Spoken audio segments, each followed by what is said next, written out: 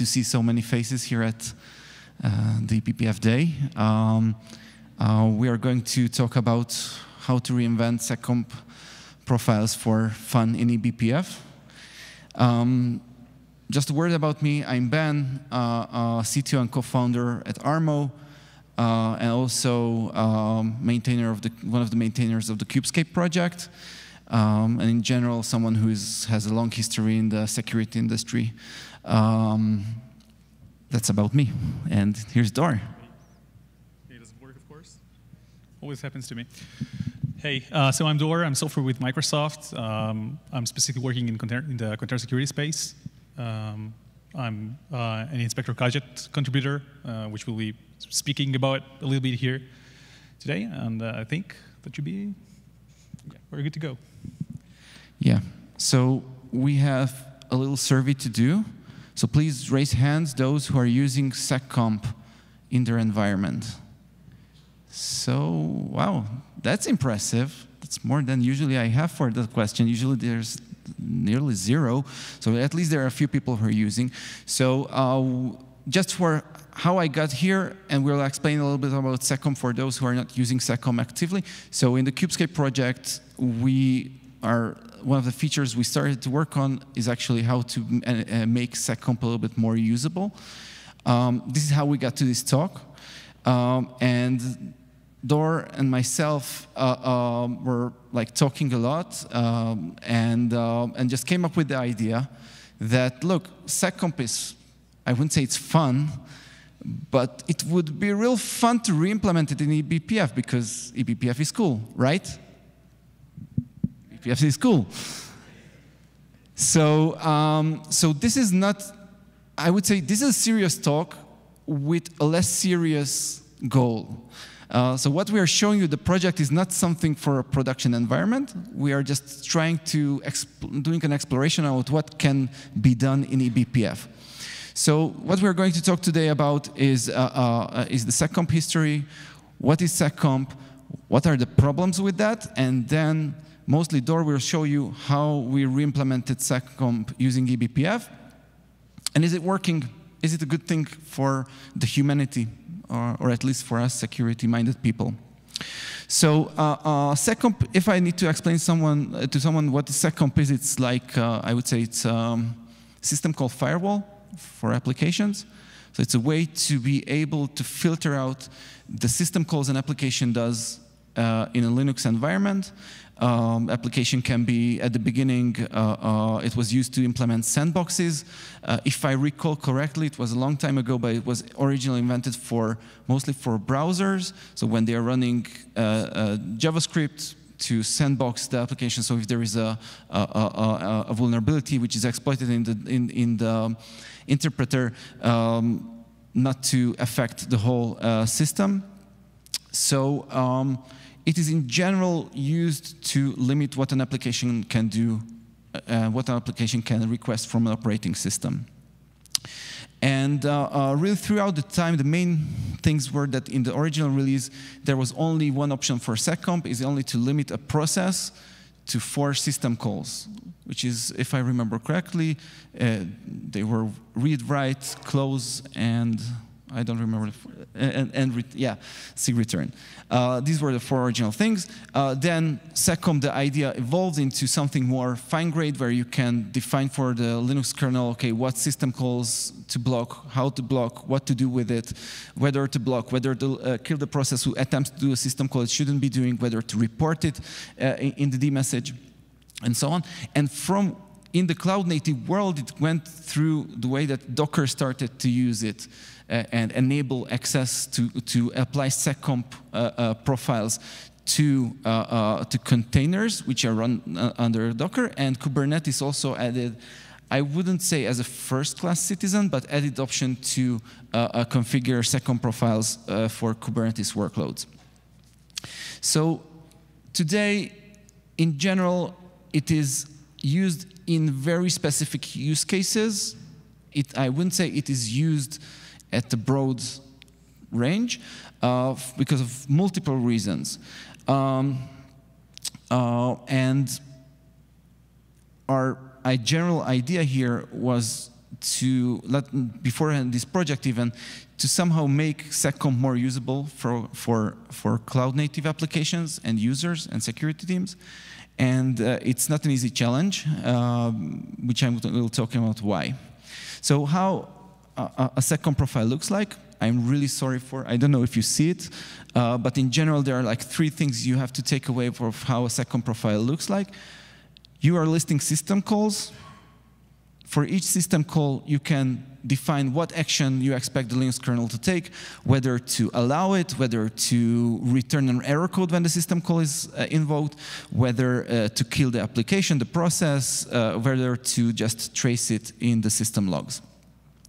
And a little bit later, there is an option to add arguments, filtering on arguments, and the ability to use also capabilities to whitelist or blacklist things. So what are the problems with Seccomp? First of all, in today's, I would say, application developer world, simply system calls is not a thing that developers caring about. They don't really understand this language. So if you ask a developer to tell you as a security engineer what kind of system call he uses, he won't be able to tell it. It's just like in most cases. On the other hand, security personnel who would like to apply Seccomp policies not missing a lot of tooling around it, and it's quirky, and it's not really good. It's really hard to implement Seccomp because you have to restart containers the way it's used, and it's annoying, and you are not, if something is blocked, then you don't have a good way to know that it happened. So in general, it's, the user experience is not really good. And now, giving it all to Dor. Yeah, hey, nice to meet you, all of you, seeing you. So I'll get a little bit techy here, because now we're going to actually get to the part where we actually try to do that. I can't emphasize enough, like I urge you to not use this project in your production environments. We did it for fun, really, just like to explore this idea. So how do we replace Seccomp with eBPF? So as Ben explained, we need to make sure that we're doing a few things. We need to make sure that we're able to catch system calls. So let's do just a quick feasibility check on the theory. Are we able to do that with eBPF? Yes, we do, right? Are we able to filter based on system call arguments and capabilities? Yeah, we should be able to do that with eBPF. And then there's the action. So allowing the execution of system calls, we're doing observability. We're not blocking anything, so yeah, that should be fine. Can we not define the execution? Then again, observability, same realm, shouldn't be a problem. Kill the calling process. There is a BPF helper for that that can signal a process and kill it. So we got that covered. However, blocking the execution of system calls, now that's tricky. Like, I wasn't sure about that. Can we do that? Can we do that in all environments? How can we apply that kind of like behavior in eBPF? So there are a few ways, but I decided to do that the way the Linux guys intended and use well-defined eBPF programs. And I came across KRSI, which stands for Kernel Runtime Security Instrumentation, sorry. And if you read the proposal paper, so it says that prevention or let's say prevention and observability are separated. What could we do if it was in the same realm? Like, how would it behave? And so it defines a really well where we can apply security policies within the kernel under certain security functions. And there, within eBPF, if the kernel was compiled with that option, so we can actually take preventative actions to actually prevent something. So a small shout out to the Kubernetes folks who have been pushing BPF LSM to many different distributions. Like it was really easy to see that along different distributions. So taking that into mind, I thought, well, that might work. Like, if I can hook into those LSM hooks, maybe I can prevent this system call from happening in that place. So I said, OK, yeah, sure, should work. So in order not to recreate all of Seccomp, what I decided to do is I said, OK, let's make sure that we enforce a certain policy. And the way to do that is by thinking of a policy as a collection of well-defined, single-purpose, small eBPF collection, or as I like to call them, gadgets, because I've been playing around with Inspector Gadget a lot. And now we can actually get all the benefits of Inspector Gadget, like managing profiles or managing gadgets, like OCR artifacts. It is container and Kubernetes aware, so we get all those enrichments and in-kernel filtering by containers, which is really cool. You can find a lot more about that CNCF project in the pavilion tomorrow, probably, and guess some of the talks. So let's understand how we designed this solution. So there is a user space program making some kind of a system call, right? And now there are 4 different eBPF programs who are taking action here. So the first one would be to create an eBPF program for that specific system call within a trace point. So here I can do stuff like filtering, right? Like capabilities, arguments that we're passing, stuff like that, which is really easy. Then I look at the row trace point eBPF program where I apply different stuff that I can do within eBPF without KRSI, like killing the process, allowing, notifying, and so on. If I want to block the action, so I write that into the eBPF map, and then within the LSM I can block. That's what we thought would be a good idea. And at the end, at the row trace point exit hook, so we're doing all the cleanup. So that was in theory. I said, OK, let's do that, right? So I'm going to use you as a stand because I'm going through the demo now and only both of my hands. So important job. OK, so I was really lazy recording a demo, so let's pray to the God of live demos that everything will work. I think the only benefit of a live demo is that I can make the font larger for all of you to see. Full screen. Yeah. Let's center that. OK, so can you see my CLI? I hope you do, my terminal. Let's start with a really simple Seccomp profile. So I've got this really simple Seccomp profile described as JSON. What it does, it allows all system calls, right? But for the open at system call specifically, we're going to say, hey, block that system call. We want to block that. Only if it's not a read-only open at. See that in Seccomp, you can only filter for arguments that are integer-based. So eBPF allows us to actually do much more than that, which is cool. And I can also exclude cap sysadmin. For example, like containers who are running with cap sysadmin will be excluded from that rule. OK, so we've got that. Let's generate a profile. So Seccomp eBPF generate. I will give you the simple JSON. It says, hey, successfully created profile. Let's look at what a gadget would look like, what the eBPF collection would look like. So you can see it generated a bunch of files. The file that I really care about would be that one.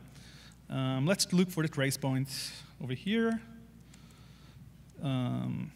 So what can we see over here? So we created a trace point, right, for the open-at system call. And now we're doing a bunch of stuff like we're going to read the argument because we need the argument number 2. That's the argument for the flags system call for open-at. And now we can apply the filtering, which I explained before. So if the arg2 is different than read-only, OK, what are we going to do now? If it's not cap sysadmin, so what are we going to do now? We're going to write something to our eBPF map. And then if we go all the way up to the to where some of the like the actual preventative actions are being made or the observability functionality is being made. So you see that we go to the row trace point, and over here I take different actions based on whether we can allow it or whether we want to kill that, or if we want to block that over here. So what I would do is I once again will populate my eBPF map. So my LSM hook will take care of that and will try to block that system call. So let's see if it works or not. So since I cannot spin up a container while this second profile is running, I'm just going to spin up my container first. So I created a really funny container called I like to open. Because what it does, it essentially just tries to call the open-at system call over and over and over again. Okay? And now let's try to build that second profile real quickly. And now to execute it. And what we see is that my I like to open container is not able to actually do the system call. It does not crash because we do not kill the process. but it's just unable to do the open system call anymore. Now, the fun thing about that because eBPF is very dynamic, unlike Seccomp, so if I stop that eBPF, so in a second you will see that, come on. Yeah, there again, it is able to, to do the open system call. So that is pretty sweet. But there are some problems with that, and let's delve into the problems, okay? So the first thing that I thought is, well, are all system calls calling an LSM hook downstream? Like, is it actually happening? A good way to do that is by, what we did is, we kind of like, we dynamically traced each and every system call that has a test within the LTP project, the Linux Testing Platform project. And that way we kind of like were able to get kind of a snaky chart saying, hey, those system calls have an LSM downstream, does not. And we found out that about 30% of the system calls in x86 64-bit architectures do not have an LSM hook downstream. Yeah. What it means, by the way, it means that for SC Linux, for ARMO, other traditional LSMs, it means that they cannot block LSM, they cannot block system calls as we do, or we can't either, right, with BPF LSM. So that's a problem, right?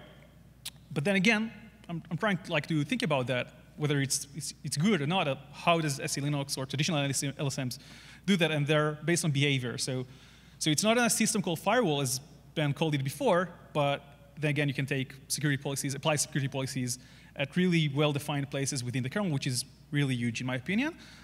So let's see how it behaves if we are not able to have an LSM hook to do that. I'm just going to change really quickly to not hook to any of the LSM hooks. And build it again, yep. And now I'm going to run that, and what will happen is, since I'm not able to block that, it will just essentially kill the container. As you can see, it does not run anymore.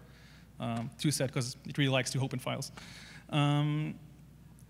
So that's one problem. The other problem was when I said, OK, so simple profile works. What about the Docker default Seccomp profile? Let's try to generate that one. So you would see that if I try to generate that one, I get a bunch of warnings saying, hey, those system calls do not have a trace point defined within Linux. So what am I going to do? Because I use those trace points to actually understand whether I can, doing all the filtering. So what I decided here to do, then again, just a fun project, would be to not filter. But I still can notify, and I can still take, I can kill or block, but no filters are applied. So that's a bummer. And I think that is for the demo, right? So let's go back to the presentation and let's speak about the problems a little bit in depth. So we're saying missing trace points, right? Like trace points are really cool. What we can do without trace points, we could use K-probes, but the problem with the K-probes, it requires a lot of effort to map all the different symbols within different kernel configurations or architectures. It takes a lot of time. For a fun project, that was out of the equation. Like, I wouldn't do that. But K-probes could be a really good solution for that if we are to implement something that would be a production-grade Seccomp alternative. We're saying no, not all system calls have downstream LSM hooks, right? So I can't do much about that, but what I can say is that usually if you want to restrict some kind of like a behavior, so BPF LSM does give you that capability. I mean, if you want to block file system access, block network access, and so on, like other LSMs do, that would work. So we can do that, but with limited, but it's kind of limited. Another problem was that I was running on x86, my Ubuntu, my trusty Ubuntu, and well, I was looking for all the different LSM hooks available in the kernel code. Not all of them exist in my kernel configuration. So if I'm trying to load something, trying to load the eBPF collection fails. And I think that's a bummer, because it means that I would have to, or either like loading all those different LSM hooks one by one, creating those really small LSM eBPF programs and making sure that I do all the routing. So not the ideal solution. So what we did is we said, OK, let's look at common LSM hooks and load all those. And The last thing is I didn't measure performance at all. So I have no idea if it's performed or not. I believe it is not, because loading many different eBPF programs over and over again for different profiles would probably result in some overhead that Seccomp probably does not. So I don't have any performance comparison for that, but it would be interesting to do that regardless. So closing notes. Yeah. Right? Yeah. Thanks for holding it. Yeah. I will try to wrap it up. So in general, I think that from this fun project we did see that on the one hand, we can, to some extent, for like a 95% re-implement Seccomp profiles in eBPF, but there are like things that, as Dor said, are missing and is just like not there and not covering everything. And on one hand, it has some limitations as opposed to real Seccomp implementation, but it's much more extensible and dynamic and has a lot of things that we can do. So I really want to leave some time for questions, but what as I see as a very big thing here is that there is a Linux infrastructure feature called Seccomp.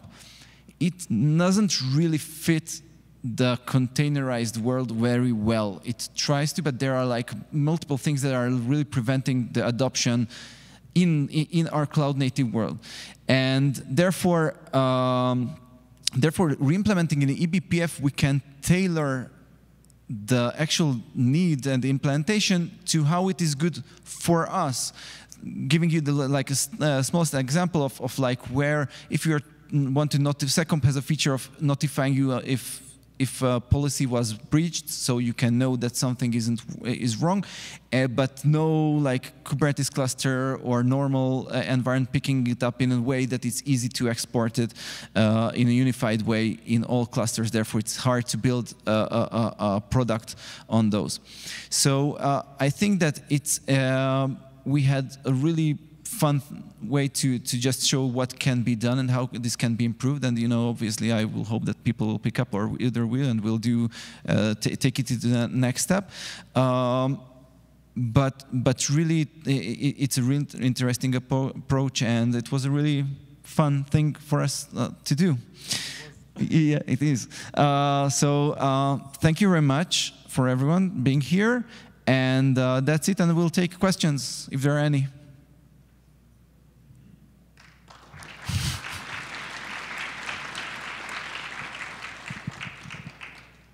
Questions? Too much information in 25 minutes? Yeah, I guess so. Yeah.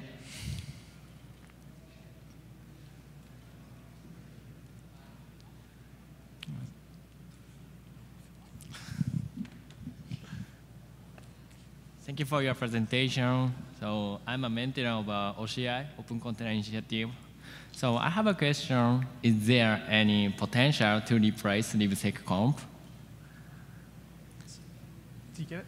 I didn't get it. Can you come again? Sorry. Okay. Is there the potential to replace libseccomp? To replace Seccomp? Well, if we have any plans for that? Well, I don't have a plan for that personally. I don't know about you folks, but I want to get now the potential to replace it. Yeah. So no, we don't. We are not trying to replace Seccomp. Seccomp, as Dor said, like this project is fun, but it's bleeding from a lot of wounds to be able to replace the real Seccomp. But it is meant to solve issues that we have in the real life cloud native world with Seccomp, and show a way to how these things should be solved in order to be usable for us. So to replace Seccomp is not, and by the way, just a food for thought, we don't have to abide by the Seccomp policy. So if we have like better way to express policies than the current Seccomp policy language, then we could re-implement it in eBPF with that. So we are not bound by the current Seccomp implementation in any place, but we can implement our own system called Firewall. Yeah, thank you. I love this idea. Thank you. Thank you. I'll also add to that it's a really cool generation tool for starting out with a like a really nice eBPF program for system call handling.